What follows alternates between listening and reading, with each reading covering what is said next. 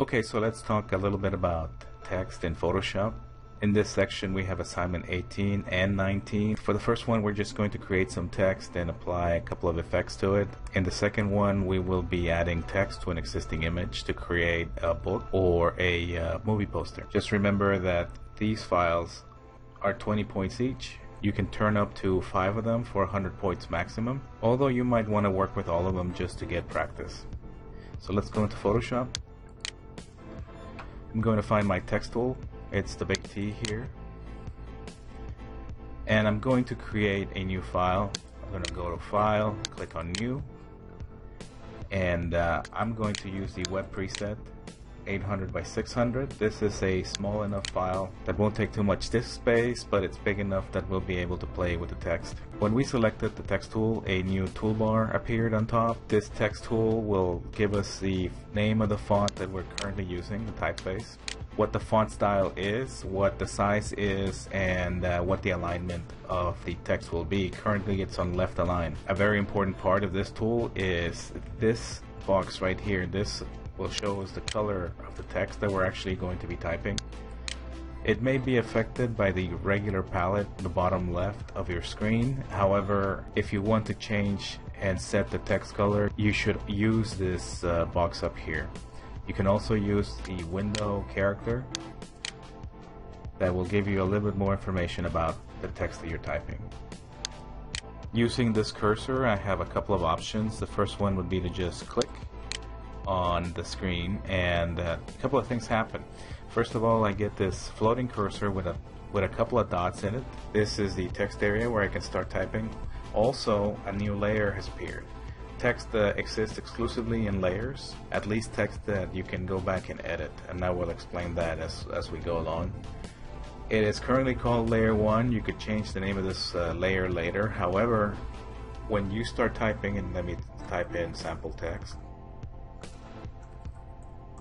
and come back to the layer, you'll see that the layer has been automatically renamed sample text. It will change the name according to what you start typing, so that later on, if you were to add a second piece of text, you could always go back and find out where you have been typing. So my sample text and the second line are there.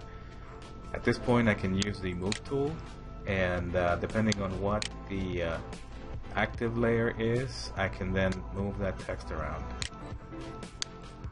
And this is pretty small text right now. I don't need this second line. I'm going to delete it. On my sample text, I will double click on the T to select the entirety of the text, and I'm going to change this to something larger just so that we can read it a little bit better. At this point, text can behave like graphics, and what I mean by that is we could apply a layer style from our menu or effects from our effects menu. Add a drop shadow if I want to. Maybe give this a little more distance and size, etc. Click OK. Just to make it a little bit better looking, I'll double click on this and change the color. Something else, I'll make it red. Another option for using the text tool is to draw a box. I'm going to click, hold the button, and drag across to make a box. Now I have a text box where I can start to type in some text that will stay within the boundaries of the box. If I wanted to change the text, I could always double click the T, and with the text selected I can make changes to the size of the box, and you'll see how the text then will start to flow within the boundaries.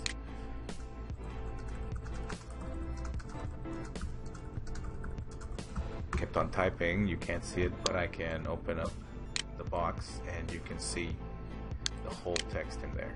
We can also draw a line using our pen tool. This is the pen tool right above the text tool.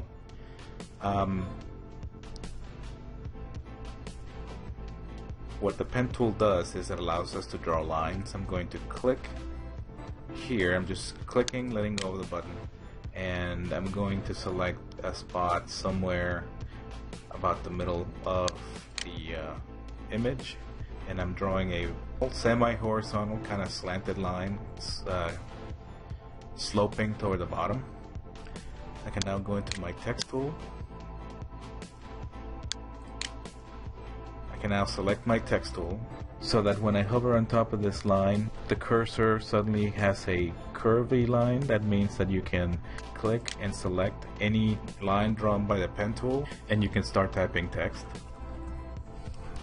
If I click the move tool, I can move it around if I want to. I'm going to select the text in the middle, press Ctrl T, and while pressing the Shift key, I'm going to click and drag to make it smaller and move it out of the way. Double click to accept. I'll come back to the sloping layer, move it out of the way, and then back again to the pen tool. I'm going to draw a couple of points across the graphic. First of all, I'm clicking and releasing the button, and I'm going to plot sort of a sine wave that goes across the image. I can do that by clicking and holding the button at about this point. I'm pressing Shift and dragging the button to the right. I'm now going to find where the imaginary sine wave is going. I'd say somewhere around here. I'm going to click, hold the button, and drag again to the right. And then finally I'm going to find the last point somewhere around over here and just select. It's not a perfect sine wave, but it's a wave nonetheless. I'm going to click on my T, find the line until the line appears within the cursor, and I can start to type.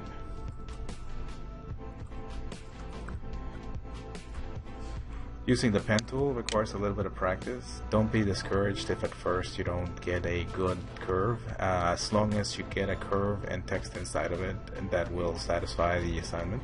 There's plenty of things that you can do with text. I'll just do one last example here.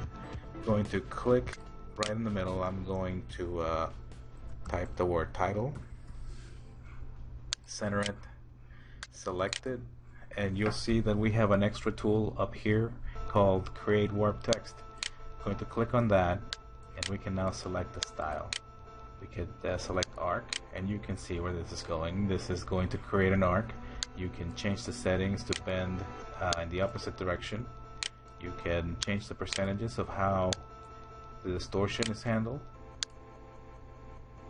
And of course, there's plenty of other styles for warping your text. You can create a wave. I need more text if I want to make this a little bit better.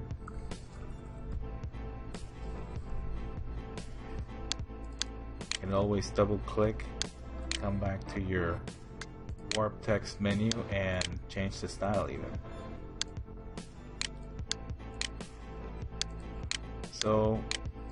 So these are a couple of things that you can do with the text tool. These are a couple of things that you can do with the text tool. In the next video, we will recreate one of the book covers in the next assignment.